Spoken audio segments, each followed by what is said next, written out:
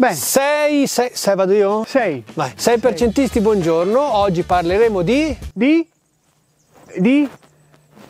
che? Di terza puntata del Progetto Benelli. Oggi parleremo di... Cosa devi parlare, Ale? Non lo so, Marco, di che parliamo? Sei tu che usi sta moto. Ah, è vero, improvvisiamo un po' sulla scena, dai. Bene, allora iniziamo intanto con delle belle riprese cinematografiche, tanto per far vedere la bellezza del Benellone in mezzo alle vigne. Mentre ci pensiamo.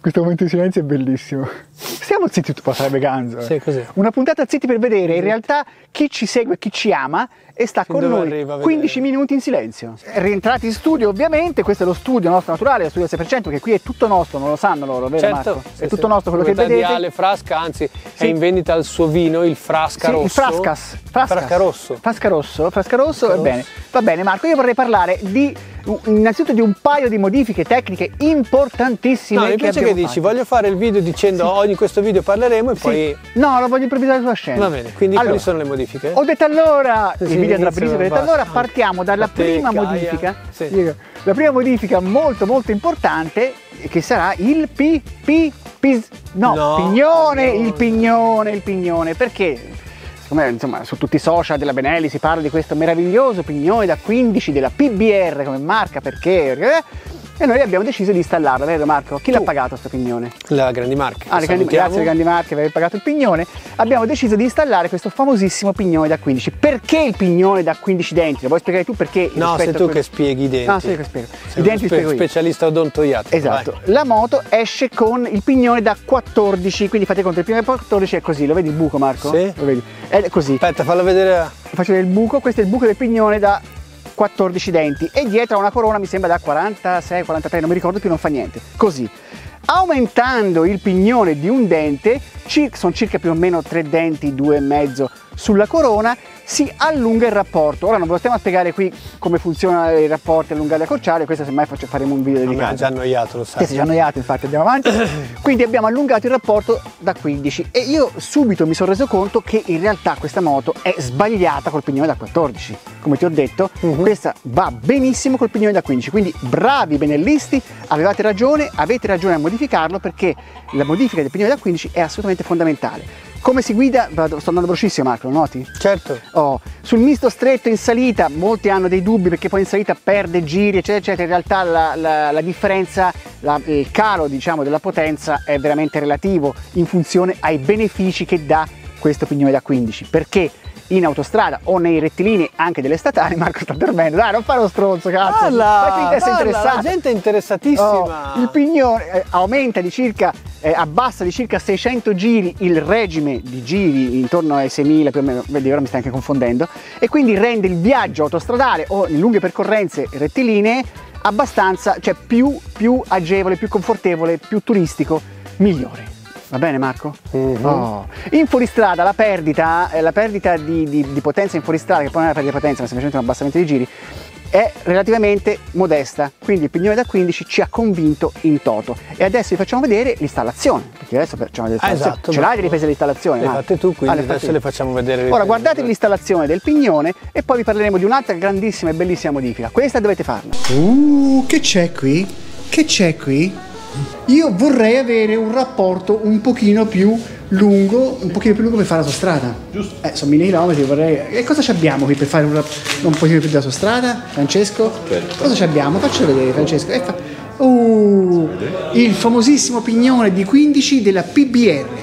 Chi non conosce il mondo TRK si sta domandando: ma perché montano un pignone di 15? Mettiamo un pignone di 15 perché la TRK di serie gira molto alta. Allora mettiamo, tanti che hanno TRK fanno, mettiamo un pignone un dente più grande per fare in modo che allunghiamo i rapporti, che sarebbero 3 denti sulla corona anche. Insomma, comunque Questo è il pignone originale e noi andiamo a montare il PBR da 15 denti. Ma mi metti anche il grassino? Certo. Che bel lavorino. Ma questa è una brutta esperienza con il presidente. Il presidente ha una moto che è austriaca e quelle si imparentano tutti. Questa non è mia austriaca. No, però, sai. Francesco, ma questo è il modo per tirare la catena? Infilando la chiave? No. No? No, questo è per allineare la ruota. Ah! Infili la chiave. Sì? Quindi la ruota di conseguenza va in avanti. Che grande. Sinceramente la metto sopra. Anch'io, di solito uso il cacciavite io. Bene. Il pignone, a differenza di qualche pignone che si incastra e non viene via, e non faccio nomi, il pignone della Benelli viene via molto agevolmente. No, falli i nomi, quello del KTM me l'hanno dovuto segare per farlo venire via. Vabbè, no. Ma no, a me dà un po' fastidio di parlare sempre del KTM. No, ma perché più che altro perché io, cioè, quella moto lì è sempre in mezzo all'acqua, alla sabbia, cioè, ci credo. Vabbè, per togliere il pignone c'è un dado molto grosso, avete necessità di una pistola, di quelle lì da compressore ovviamente, svitarlo, però c'è una protezione poi che va, una linguettina che va a chiudere e a fermare il pignone, il bullone in caso di emergenza per non farlo svitare. Naturalmente l'avete fatta anche da ragazzini, dai, col martellino, il cacciavitino, la appiattite questa linguetta. Io avevo la Vespa col cardano io. Appunto. Svitate questo buloncino, togliete. Spiegato di Vediamo nel video. Sì, lo vediamo nel video. Adesso non si spiega le cose, cioè, la gente si aspetta da te delle spiegazioni. Troppo veloce, non so perché urli e parli velocissimo. Ma è lontana la telecamera. Ma il microfono ce l'hai attaccato al bavero. Ma non vuol dire, Marco, tu devi dare anche un atto del discorso dell'età. Io vedo la telecamera lontana e urlo, come quando siamo in moto con l'interfono, mi avvicino quando ti voglio dire una cosa. Adesso vi andiamo a spiegare la seconda modifica che necessita di un pochino più di tempo. Marco? Io sono molto partecipe in questo video, questa puntata. Vuoi dire qualcosa te? No, io guarda. Vabbè, sulle gomme direi qualcosa. Sulle gomme posso parlare. Le gomme. La Benelli monta di primo equipaggiamento sulla versione X le buone Metzeler Tourance. Ma le Metzeler Tourance sono una gomma innanzitutto un po' vecchiotta. A me piace tantissimo, ma va benissimo su asfalto e per fare qualche sterratino. Sul fango. No, sul fango no. E per fare qualche sterratino estivo per andare a prendere la granita in cima al monte nel bosco. Sai che è pieno di granite, no? Sì, certo. Di gelatai che perché tu non frequenti i boschi, ci sono tante robe da fare nei boschi, un po' loschi. Ho deciso di montare una gomma semitassellata. Qui il mondo delle semitassellate è ampissimo. Intanto vi diciamo che gomme abbiamo montato, Marco. Le Mitas E07 Plus. E adesso vi faccio io un excursus. Fai un excursus perché poi dopo c'ho tutto da fare un discorso lungo io. Un excursus sulle Mitas. Le Mitas adesso cambieranno i nomi delle gomme, anche perché neanche loro ci capiscono niente. Fanno un reset. Esatto, fanno un reset. In poche parole, per farvi una disamina molto veloce, abbiamo le 07 partendo dalle gomme dal più stradale al meno stradale, abbiamo le 07 Plus che sono queste e le 07 Enduro che non si è capito se le fanno ancora o no, ma sono quelle che abbiamo noi adesso sui GS, di cui vedrete un'immagine. Facciamo vedere l'immagine delle due differenze e sono abbastanza simili. Queste hanno un disegno un pochettino più ampio, un pochettino più stradale se vogliamo, le altre sono un po' più fitte. Le dovevano togliere le 07 Enduro, ma il mercato dell'America del Sud le voleva moltissimo e quindi le hanno mantenute. Comunque vi mettiamo anche il link del video che abbiamo fatto dove parliamo un po' di tutte le gomme che abbiamo provato in questi anni. Dopo le 07 ci sono, voi direste le 08? No, perché le 08 erano le più stradali e non le fanno neanche più. Ci sono le 10. Le Dakar non hai detto, Marco? No, le Dakar lascia perdere, sono un altro discorso. Di tutte poi c'è il modello Dakar che sono quelle con la carcassa più dura. Però aspetta, come disegno sto parlando. Le 07 poi arriviamo alle 10 che sono quelle un pochettino più diciamo 60-40 dove il 60 è il fuoristrada, e poi ci sono le 0, voi direste 11, invece no, le 09, tornate indietro, che sono quelle più fuoristradistiche, quelle col tassello più importante. Le nostre preferite poi in uso. Le nostre preferite, se non che durano veramente troppo poco, anche le Dakar su moto con tanti cavalli ci fate 3000 km, quindi in viaggio non sono proprio il massimo, però è quel che passa al convento, nel senso che sono le migliori che potete trovare adesso in commercio. Quindi torniamo a parlare delle 07 che Ale ha provato in condizioni di meteo. Io le ho provate in condizioni di meteo super avverso per il fine settimana della ATE, di cui sicuramente avrete visto il video, dove ho fatto 1500 km tra trasferimenti ovviamente autostradali, poi il trasferimento dal vero e proprio evento da mare a mare, da Ortona a ce l'hai fatta a Tarquinia, con dei bei tratti di off-road stradale, tutto sotto la pioggia, un delirio. Le gomme sono andate molto bene. Ma perché abbiamo scelto le 07 Plus standard? Adesso ve lo spiego. Il mondo, intanto vi spiego il perché questo, perché loro hanno una mescola un pochino più morbida della versione Dakar e una carcassa un pochino più morbida della versione Dakar. Voi direte, ma allora perché uno dovrebbe scegliere le Dakar? Marco sceglierà le Dakar perché durano di più. Per contro hanno chiaramente su asfalto, specialmente su asfalto bagnato, sono un pochino più pericolose, bisogna starci un pochino più attenti, sono un po' più perché dure. la mescola dura e la carcassa dura provocano un leggero scivolamento, o perlomeno di stare un po' più attenti. Il mondo delle gomme adventuring, e qui Marco si prende il cuscino, ora si mette sul il mondo delle gomme adventuring, no, lo voglio poi spiegare. so che tu sei uno esperto in nomi, quindi No, i per nomi farvi io- una parentesi, prima ha detto che questo albero qua dietro è un pino. È un pino secondo me, Sì, secondo me certo. è un pino. Magari Poi c'è adesso davvero un pino, no, questo, scrivetelo nei commenti che cos'è questo, ma a me che ce ne frega degli altri, perché dai. Toscana. Dobbiamo spiegare le gomme. Sì. Il problema, hai visto, a volte io leggo molte cose, guardo molti video anche di persone che se ne intendono, dei tester famosi, eccetera, quindi non i nostri. non i nostri ovviamente. Quando c'è qualcuno sotto nei commenti fa le domande, ma quelle gomme lì non mi sono trovato bene perché quelle per quelle altre, la gente sa come rispondono? Quelli bravi? No. Rispondono, la gomma è personale, quindi il piacere è personale, dovete scegliere che vi piace di più. Sapete perché lo fanno? Vi spieghiamo una grande realtà oggi, e Marco, Sì. ecco perché ci aspettiamo Aspetta, la voglio sentire anch'io. una donazione per questo, perché non hanno voglia e tempo di spiegarvi le differenze. Sì, La realtà, vero, Marco, è però dai questa. ragazzi, le gomme comunque sono soggettive. Sì, però attento, c'è tutto un discorso a fare. Sì. Marco, permettimi 5 minuti, me li permetti 5 minuti? Ah, voglia, sì. Sulle gomme Se non da finisce la batteria, sì. le gomme semitassellate hanno tutto un mondo molto particolare, quindi semitassellate varia dalla famosa, non so, la TCK, come cavolo si chiama, non mi ricordo mai il nome. No, voglio vedere, sentirti i La nomi. TCK come cavolo si chiama? 70. 70, alla ad esempio Continental STR, TKC 70. sì, tutte le gomme lì che usate voi. Sì, mai alla usate. Pirelli STR, la Pirelli Sì. STR è comunque considerata semitassellata, Sì, chiaro. sì. Per esempio queste qui che sono le Mitas E07, che è tutta un'altra gomma, alle E09 che è un'altra gomma, dimmene un'altra, Pirelli Rally, Pirelli Rally, che è Scorpion proprio- Rally. Scorpion Rally ipertassellata, no? Quindi voi direte, ma queste qui sono tutte gomme semitassellate, che succede? L'utente da bar, come eravamo noi eravamo da bar, Marco, no? Mhm. Tu da bar pochi, mi sa. Pochi. Con la Max Enduro, col GS, con l'Africa Twin, no? Decide, quest'estate voglio cominciare a fare un po' di esperienza in off-road.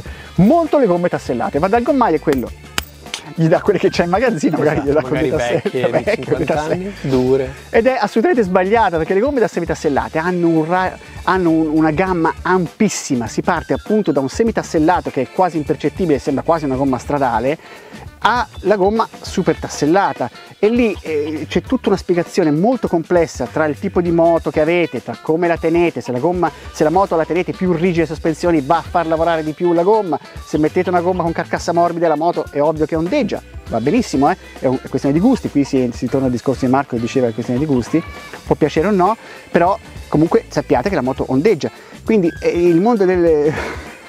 Non ti posso- Cosa devo fare? Non ti interrompo neanche, parla, cioè. Poi dici che ti interrompo. Ma è una spiegazione un po' complessa. Ma vai, complimenti, complessati. Vabbè, allora, Fatti complessi. quindi se voi vi avvicinate al mondo dell'off-road dovete sapere una cosa, le gomme per moto Max Enduro stradali sono delle gomme che hanno una tenuta X ottima su asfalto. Se volete montare una semitassellata sapete che voi scendete subito almeno un paio di gradini come sicurezza su strada. Però ne aumentate almeno di 10 in fuoristrada. Purtroppo bisogna fare un mix, una scelta, no? Allora, il cerotto da strappare è quello. Se volete iniziare a fare un pochettino di strade bianche, come queste qui, cioè che è una strada battuta dove ci passano anche coi trattori, non è proprio una strada bianca, è qualcosina di più, e lo volete fare in sicurezza, le 07 Plus vanno benissimo, enduro, le STR, finché non bucate, che sappiamo, non so se lo sapete, ma ve lo diciamo in ogni video, le STR sono delle calamite per i chiodi, sappiatelo. Hai notato, Marco, levate il paraschizzi osceno? Certo. Perché il paraschizzi non mi piaceva, ma non aveva una gomma cattiva da mostrare, che diciamoci la verità. Le gomme tassellate l'80% della gente le mette per farle vedere più cattive, no? Sono belle. Giusto, Marco? Sono belle, vero? Guardate che bel tassellone che c'è, tutto questo spazio di aria che vi dicevo prima fa sì che in fuoristrada vi rende la vita facile, su asfalto ve la rende un pochino più complicata, perché i tasselli si muovono, no? Si muovono sulla carcassa, ok? Comunque in questo mese abbiamo fatto appunto la ATE che vi abbiamo Questo appena plurale, spiegato. sei come Alex, questo plurale mai Ma siamo in due. Io questa moto non ci sono neanche seduto, ma ho Vabbè. fatto anche a me il foglio. Vabbè, allora, mai in questo usato. mese ho fatto la Ecco. ATE e vi devo dire la verità, già col Pignone, con queste gomme, il trasferimento è stato assolutamente gradevole, il fuoristrada è stata piacevole. Io non- Quindi non vibra più?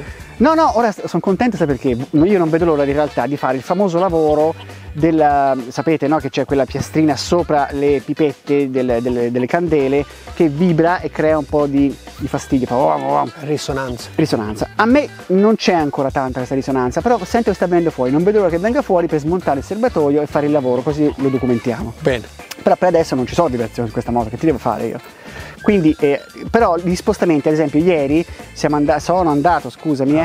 andato all'evento Aprilia, invitati da Aprilia, che oggi la Benellora dovrà soltanto portarmi ad Umbertide, perché ormai non siamo talmente famosi. E guardate il link anche questo. Guardate il link anche questo. Non so se uscirà prima o dopo, perché no, esce prima, perché è già uscito. È già uscito in galleria. Guardate e vedete questo cavolo di video, mettete un like, se no siete degli stronzi. Che giorno è oggi? Cominciamo a insultare un po' i telespettatori. Chi? I telespettatori. Perché cosa hanno fatto? Perché a volte, non lo so, non mettono il like. Ma che è sta storia? Raga, siete dei maleducati, siete. Noi viviamo di like. Anche ieri ho fatto questo trasferimento, 2 ore per andare, 2 ore per tornare, in una tranquillità esagerata. Ho preso pure una bella grandinata, tant'è che i miei vestiti puzzano, ecco perché Marco mi sta così lontano. Diciamo la verità, Marco. Diciamolo. Ho preso anche una bella grandinata. Ah, lì si potrebbe aprire tutto un altro discorso e li farei morire. Io 2 ore li uccido i telespettatori sulle gomme. Certo. Perché lì a un certo punto avevo, sai dopo Umbertide, il fiume per strada e la gomma lì con poca superficie a terra, secondo me rispetto a una gomma con più superficie per stradale è meglio. Sì, è meglio. Perché c'è meno rischio di acquaplaning. Beccatevi questa, ragazzi. Qui io ho le gomme in testa, ce l'ho. Ce l'hai, sì. A me lo sai che interessano solo le sospensioni e le gomme, il resto il motore è una cagata. No, il motore ma non di questa, in generale. Il motore sono delle stronzate. Oggi nei commenti del video della 901. Sto infervorando. Oggi nei commenti del video della 901 si parlava proprio di quello, che ormai le moto sono tutte uguali. Come le macchine, cioè, sono tutte uguali. Fanno un motore, fanno un telaio, poi ti raccontano, esatto, tutto uguale. Sì. E ti raccontano che hanno fatto 1000 modelli diversi, non cambia niente. L'unica cosa che cambia ancora nelle moto sono gli ammortizzatori. Sì, 95 cavalli, no, non la prendo perché 95 cavalli con quella che ne ce n'ha 102. Perché te li senti 102. E qui però la gente va esagerato, un po' troppo. Comunque vi dico che per adesso la Benelli non ha avuto difetti, mi sto trovando da Dio, la sto usando tutti i giorni, incredibilmente mi scoccia un po' dirlo perché sembra una marchetta, ma in realtà non è una marchetta, non ce ne frega niente a noi né di questa moto né io di non l'ho usata per un motivo, comunque andiamo avanti. Te non l'hai usata perché ti fa schifo, perché sei uno di quelli che dicevo prima. Sì, io sono proprio uno di quelli lì che vuole 102. No, perché sai, tra 43 e 105 la differenza ma è un po' qui la testa, la differenza, è qui in testa la differenza. Infatti. Perché se te quei 43 li tieni così e butti le marce così, si equivalgono ai 95 che quello fa. Sì, certo. Un po' di essere polemico oggi. Con i VP da 240 e il 21 davanti della 901. No, sì, vabbè, la 901 è una cosa a parte. Quella ecco. Allora, la 901 vale la pena spendere i soldi, il resto va a cagare. Ci hanno fatto alcune domande sul manubrio e noi adesso vi andiamo a dare delle specifiche, dato che avete visto nella puntata numero 2 il montaggio di questo bellissimo manubrio che si chiama, Marco, tu lo sai, non mi ricordo SRT, sì, SRT sì, ma tourbar. Tourbar, nome difficilissimo, non potevano chiamarlo un altro nome. Piero. Manubrio. Piero, in effetti sarebbe ma bello. Perché? Siamo in Italia, ma chiamatelo Piero. Anche le moto, invece chiamarle MT-09, Piero, Gianni. Il nome del manubrio è appunto tourbar, questo per loro è una piega alta. E ci avete chiesto alcune cose. In realtà io vi consiglio di comunque sempre sentire l'azienda direttamente per consigli vari. Voi gli dite io la voglio montare su una Benelli TRK. Salutiamo la SRT. Brava SRT. Ve la voglio montare su una Benelli TRK e loro vi diranno cosa vi serve. Io vi consiglio, anche se loro dicono che si può montare anche senza i rialzi, i riser questi qui, ma vi consiglio di metterli. E anzi, Marco, ti anticipo una cosa, che ho sentito SV Motec per farmi mandare i loro rialzi, quelli spostati all'indietro, sai? Per la posizione in sella, per provare anche la posizione. Salutiamo SV Motec. Ciao SV Motec. Poi faremo nella puntata però di luglio, dai, questo. Sì, certo. Come ci stiamo trovando con gli accessori. Certo. A questo punto siamo già passati 6.000 km, siamo a 10.500. Siamo. Comunque, qui era il casino le domande. Le prolunghe che loro vi danno, riesci a farle vedere, Marco, queste prolunghe? Queste qui, vedi, sono quelle argentate, le vedi, Marco? Queste prolunghe qua sono sempre M8.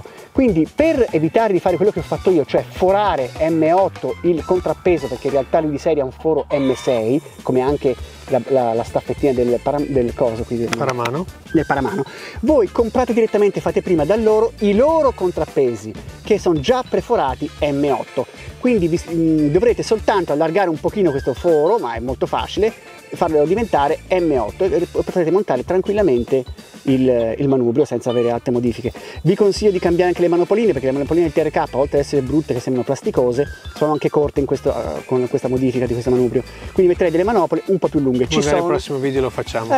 Le mettiamo, dai, ce l'ho anche in mente. Diciamo che in questo mese non abbiamo fatto altro che fare un sacco di chilometri con questa moto, tra regioni su regioni, abbiamo girato un po' il mondo, la moto sta andando bene, stiamo aspettando appunto di vedere cosa succede via via nel corso dei chilometri e poi vi terremo aggiornati. Se avete domande fatele sotto nei commenti, scrivete qualcosa e nel prossimo video vi risponderemo. Senti come e vi diciamo adesso questi prossimi mesi cosa vedrete a luglio. A luglio cosa vediamo? Oltre alle modifiche che non vi diciamo perché sennò vi spoileriamo, settimana prossima andremo in Francia come lo scorso anno, però lo scorso anno era con una moto un pochettino più grosse.